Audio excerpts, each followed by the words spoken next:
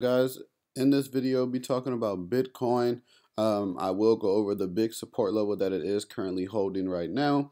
Also, I'll go to the hourly chart to give you guys a couple key levels I'm looking at to scalp Bitcoin.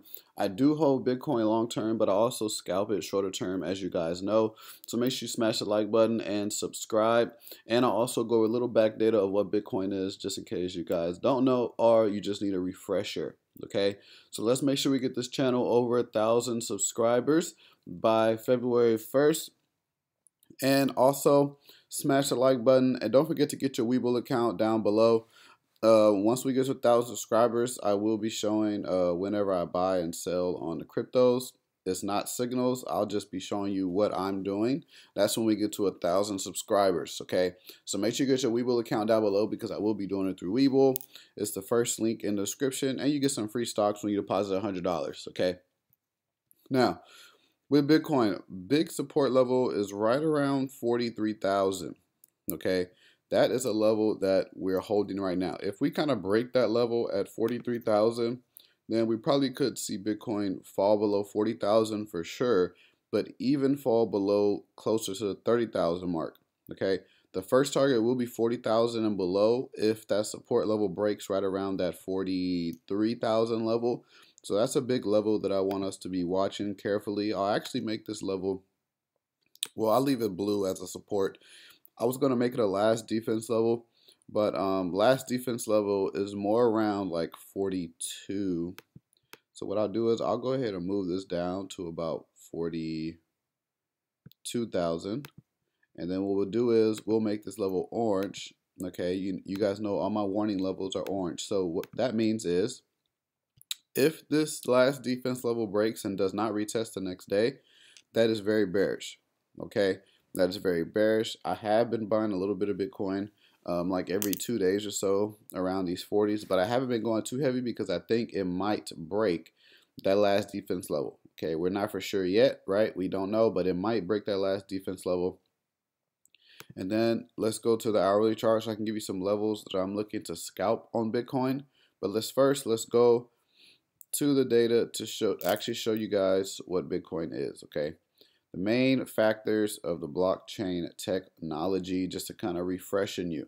Okay, Bitcoin transactions are recorded on a public distributed ledger known as a blockchain that anyone can download and help maintain. Okay, you do want to know what Bitcoin is if you're trading it.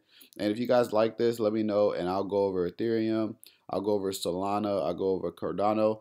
Just leave it in the comment section below which ones you guys want me to go over, like on the back data, and then I'll do that for you. Okay, transactions are sent directly from the sender to the receiver without any intermediaries. Okay, holders who store their own Bitcoin have complete control over it, right? Especially, I would advise you do a hard wallet so it's not actually on the blockchain, like on your computer or anything. You actually have it in a physical form. Okay, so make sure you look into that.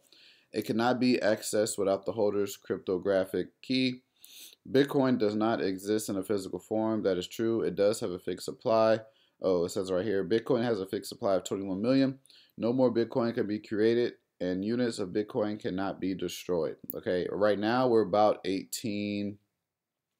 I think we're about like 18 point something. Let's see if it says it up here. Yeah, we're about 18.93. Now, once this total supply gets to that 21 million mark, I think Bitcoin is going to go crazy because no more is being made. Okay, so I am building a little position for that specific reason only, and then I'm also building because I think Bitcoin and the blockchain will be phenomenal. Bitcoin users send and receive coins over the network by inputting the public key information attached to each person's digital wallet. Okay, so that's just little key points on Bitcoin. Now, on the hourly chart, okay, kind of looking for buying pressure now, right around, what is it, like 43, I would say about 43,100. I think that's where I'm kind of looking out for some Bitcoin buying pressure. So let's turn that green. Okay, so let's turn that green. Make sure you guys smash that like button and subscribe if you had not already, and make sure you share the video out to your friends and family so we can spread that knowledge. So kind of looking out for some right now, or within the next 30 minutes or so, potentially by here. Now for an exit, I'll be looking to take it up to about 46,500. That'll be about a 7 to 8% play. Okay, usually I do try to get at least 10%, but 7% on Bitcoin wouldn't be so bad, especially when it's pulling back. So you can kind of make up money. Like say you're holding a long position on anything, this could be anything, and you're down. The best thing to do is hedge it, and then you can even scalp it, so you can start making money on your scalps to mitigate the loss on the bigger position. Okay, so around 46,500 is where I'll be looking to exit to take out that about 7.8% profit. And then after that, we'll kind of have to see how it pushes up, because I think a lot of resistance is in here. That's why I'm exiting before, because we might get some pullback down, and then it gives you another entry to go higher.